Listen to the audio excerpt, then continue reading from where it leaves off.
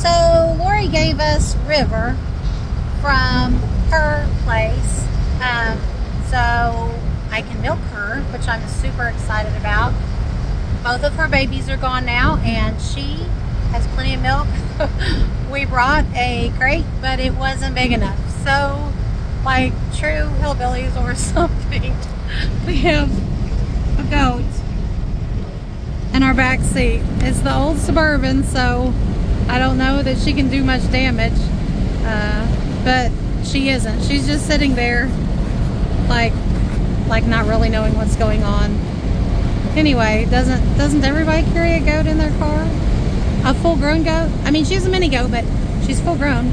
We're on the back porch. She is home. I had to get where the other goats couldn't get to me. She's eating a little snack, and this is her first time on the stanchion. And here's her udders. Bless her heart. She is full. So we're going to milk her out and see what we get. So this is what I got out of her. I got that. And then there's some in this jar that wouldn't fit in that jar. But that's just from today. And I want you to look at her udder. I don't know if you can tell, but there is still, this one I didn't empty out. The other one I did. She's like, okay, I've had enough. But she's not all the way empty. It's a little warm out here. But of course it's, you know, like 11 o'clock. We'll work on getting earlier. I had to go get her this morning though. But I am so thankful for this doe.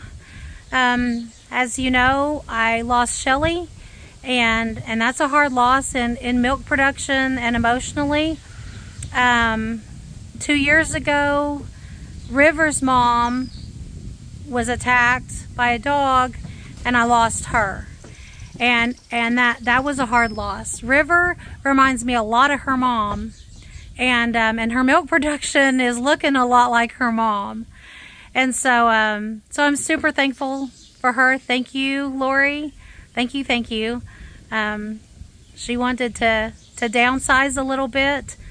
And anyway, I am super appreciative. So it's the next morning, and I milked River out this morning, and she gave us, let's see if I can show you.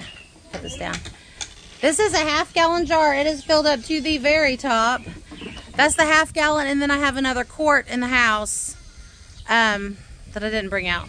But so she gave 3/4 of a gallon this morning. So between last night and this morning, we have enough to make cheese. So I'm super impressed. Go River. Go ahead and clean her off. Good girl. You can do it from like over here. Maybe where you can see her. You get her cleaned off. It's just a little bit of mild detergent and water. And go ahead and squeeze out a little bit of milk.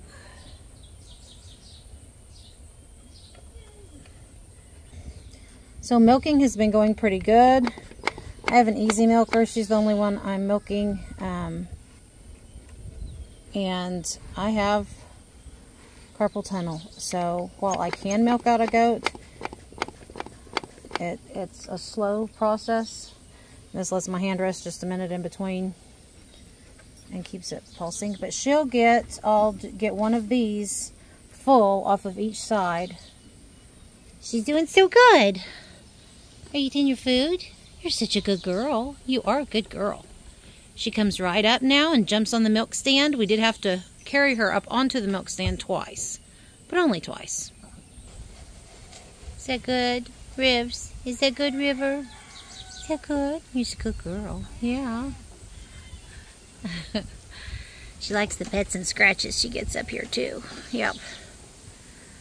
And we're on to the other side. You can see the difference. Isn't that crazy? This morning I just got this amount. It has been filling it all the way up to the top. But it is hot, and I do not blame her one bit. When it gets this hot, she doesn't even want to finish her feed. And it's just because it's too hot. But she's still being really good. Well, Dory, it's not about you. This is my non-fertile goat that really needs to be have a home to be a pet. I'm just afraid somebody's going to take her to the barn and they're going to eat her or something. She's a good girl. And she's so pretty. But it's not about you, Dory. You're a good girl. Yes, you are. You're such a good girl. You're such a good girl. So, River, out of her first week being here, which her milk production is probably going to be the highest at that point. But her first year here, she provided the milk so that we got,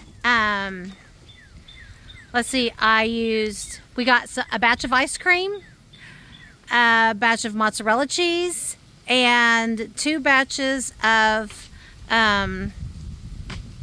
farmer cheese. So, thank you, River. And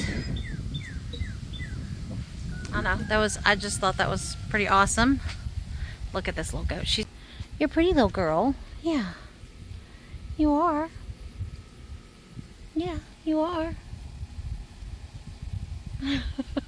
She's just chewing her cud. Come here. Yeah. Yeah, you afraid I'm gonna kick you out because you're in the dog yard instead of the goat yard where you're supposed to be? Yeah. She's so sweet. And she's so pretty. I love that caramel coloring. Her like chocolate chip spots. She says, hey, come back.